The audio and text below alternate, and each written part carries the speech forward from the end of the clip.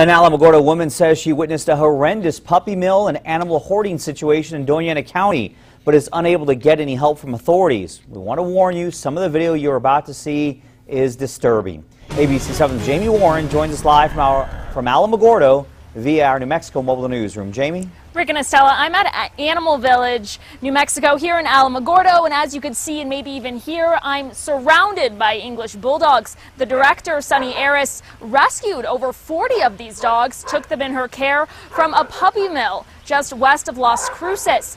Now, Aris tells me that the property owner notified her of the terrible conditions a tenant kept the dogs in. Photos she took of the backyard show dozens of dogs and puppies living among the carcasses of several dead, decomposing goats. She says she asked the sheriff's office for help but didn't immediately receive it. Aris says she got permission from the property owner to start removing the dogs and put them in her care. And the sheriff's office says that basically they would want to help, but they didn't have permission to get onto the property.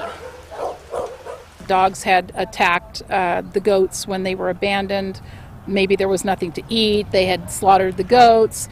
There were corpses everywhere.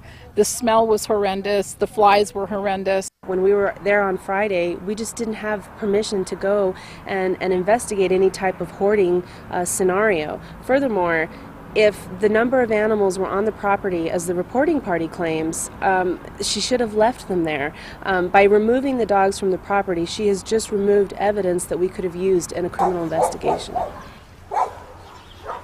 And the sheriff's office told me that they did receive a call from the property owner, but they were given a slightly different story. And I'll give you that angle coming up at ABC 7 at 6. Live from Alamogordo with our New Mexico mobile newsroom, Jamie Warren, ABC 7. Jamie, thank you very much for that report. Don't go anywhere. Our storm track weather first alert coverage continues right after the break. Stay with us.